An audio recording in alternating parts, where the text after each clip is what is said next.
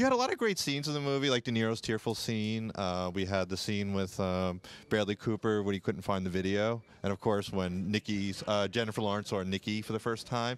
Is that, as a screenwriter, do you start with that, or do you let it grow when you're writing the screenplay to develop that to that point?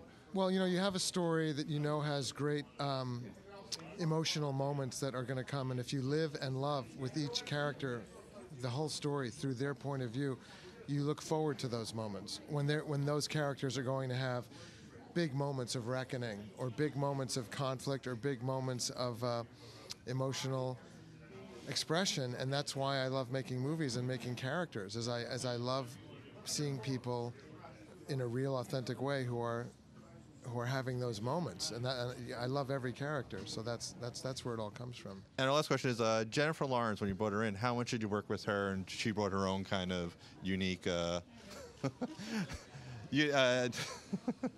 Jennifer, Jennifer, everybody. Bradley was very much a co-pilot. He inhabited the character that's based on my son, and he really had a complete intuitive vibe for it from his heart.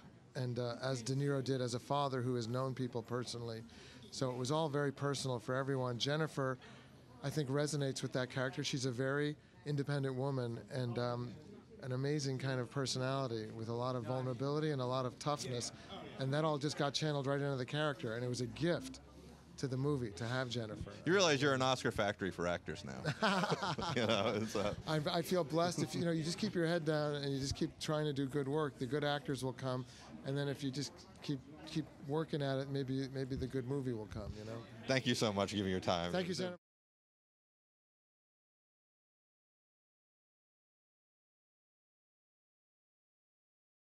So our first question is, when you first read the screenplay for Silver Linings Playbook, what was your impression?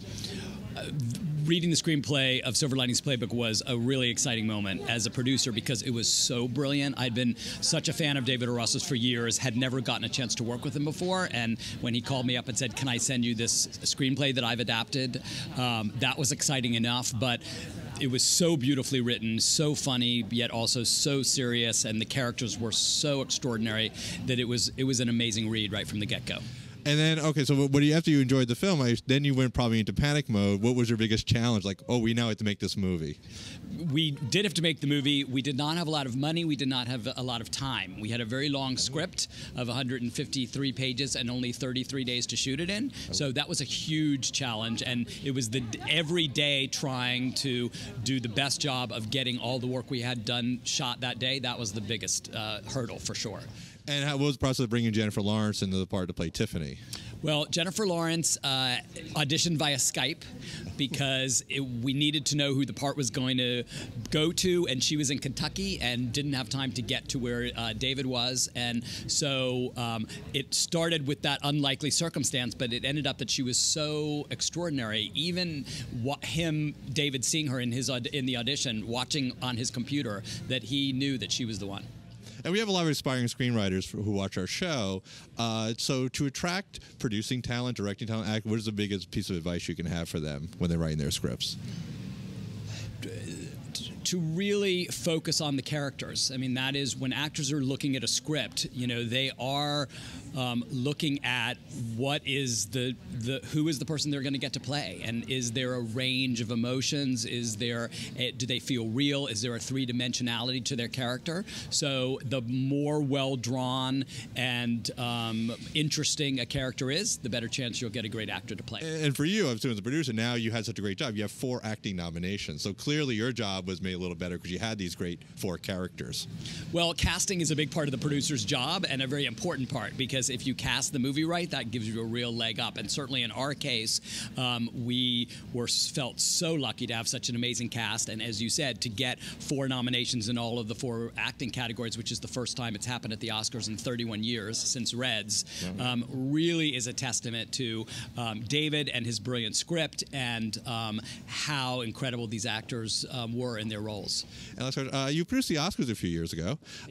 So do you have any inside connections, maybe help you stuff the envelopes so you can win? Or, No, I have no inside connections, but it is really exciting to be going back as a nominee after having produced it, because I know so much of the behind the scenes. Right. You know, I'm sitting in the audience. I have such an understanding, having lived through it, of every little piece and how it all comes together. And I'm so happy I don't have to do any of that this year. I can just sit in the audience and enjoy the show. Thank you so much. Thank you so much. Thank you. Thank you.